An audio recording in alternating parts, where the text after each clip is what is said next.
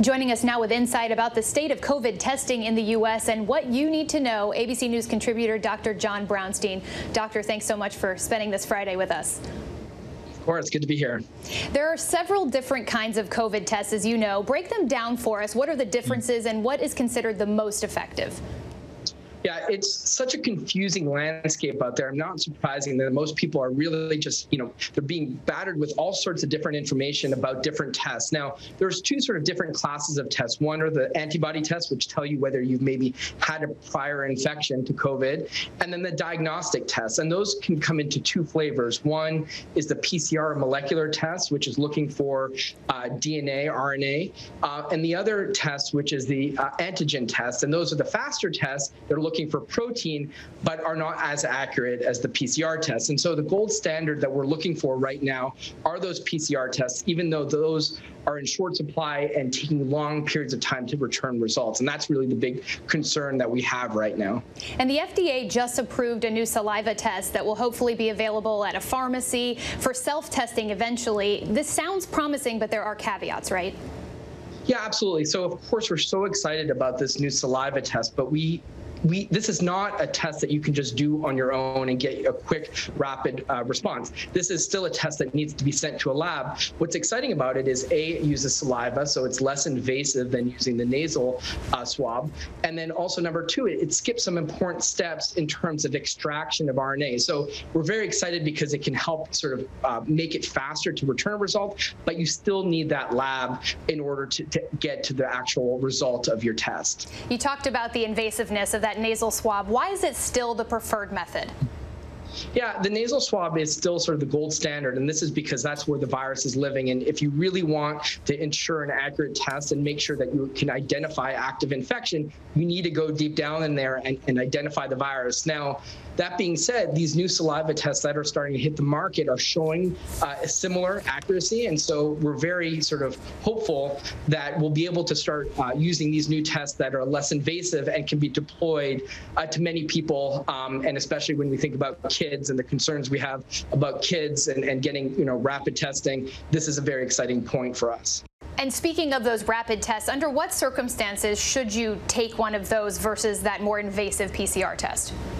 Now, we have this trade-off with different tests, right? The rapid test can return results quickly and give you information. The PCR tests are more accurate and are not going to generate false negatives. And that's a real concern because a false negative might give you false information about you being infectious and thereby helping spread the virus. But the rapid test can be incredibly effective if you're symptomatic, if you're in a contact tracing, or if you're doing serial testing. For instance, you're a worker at a nursing home and you need rapid testing and you're doing it frequently, that's when a rapid test can be incredibly valuable.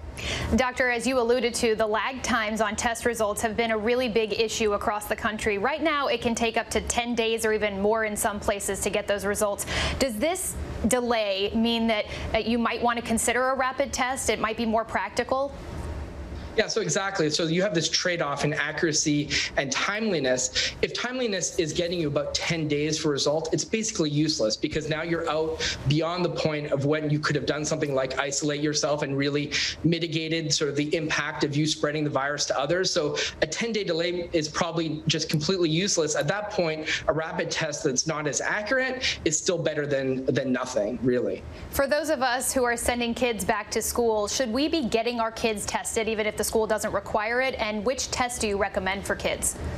Yeah, so clearly many schools are thinking about testing. Many parents are now thinking about what do you do as you re-enter. Now, getting some baseline testing prior to entry is of course a good idea if it's available and you can do it. Right now, the PCR test, which is the gold standard and the most accurate, is actually the best test for kids. There are ongoing studies now looking at the value of rapid tests in the pediatric population, but right now there's not a ton of results, especially since kids experience the virus in very different ways and they don't have the same levels of symptoms. So right now, the gold standard PCR test is absolutely the way to go. If you haven't seen any symptoms, you're asymptomatic for COVID-19, is it worth getting tested, and how frequently would you recommend doing so? And what about antibody testing? Should you go ahead and get an antibody test? Yeah, these are questions that everyone is asking, should you be getting tested? Now, we know that testing is in short supply. Not everyone should be getting a test. Everybody should be wearing a mask, and everybody should be doing their part to slow the spread of this virus. Testing really has to be done in cases where you're an essential worker, you're a healthcare provider, you're students going back to school, where there's serial testing that's needed, or of course, if you're traveling or if you're about to get a procedure, there's specific reasons for getting a test, but just because of the fact that a test is available doesn't mean that everyone should just immediately go out and get one. Experts are now saying there may be a limit for how long you have antibodies once you've had COVID-19. Can you get infected again with COVID-19 if you've already had it? And can you also transmit this virus? Yeah, the biggest question has been sort of reinfection with COVID. A lot of my colleagues have been researching this issue around immunity. And what they're finding is this virus is no different than any other sort of virus, respiratory virus that we've experienced in a population. You get a big spike of, antibodies, and that sort of wanes over time.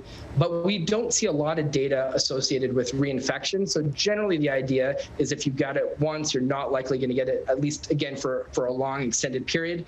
Now, a lot more work has to be done in this space, but generally that is the current hypothesis. On antibody testing, again, this helps identify whether you had a previous exposure. It doesn't really change much in terms of your behavior. The antibody tests have been incredibly valuable for us to understand sort of what level the population has been exposed to the virus, where we are in terms of herd immunity, and where we need to get to in order to really stomp out this virus. If you've had COVID-19, can you still be a vector for the virus in the future? The likelihood is low. We haven't seen that as a possibility. It's possible that you may, have some level of virus in your nose, even if you're not infected, and you may be able to spread it to others. But currently, that isn't considered to be the main, mode of transmission. It's those that have active infection that are spreading the virus through coughing and sneezing, and touching each other. And that's, again, why, mask wearing is just such an important part of the way we're going to get out of this pandemic. Dr. Brownstein, we really appreciate you breaking down the complexities of this issue with us. Thanks so much. Thank you so much. Hi, everyone. George Stephanopoulos here. Thanks for checking out the ABC News YouTube channel. If you'd like to get more videos, show highlights, and watch live event coverage, click on the right over here to subscribe to our channel. And don't forget to download the ABC News app for breaking news alerts. Thanks for watching.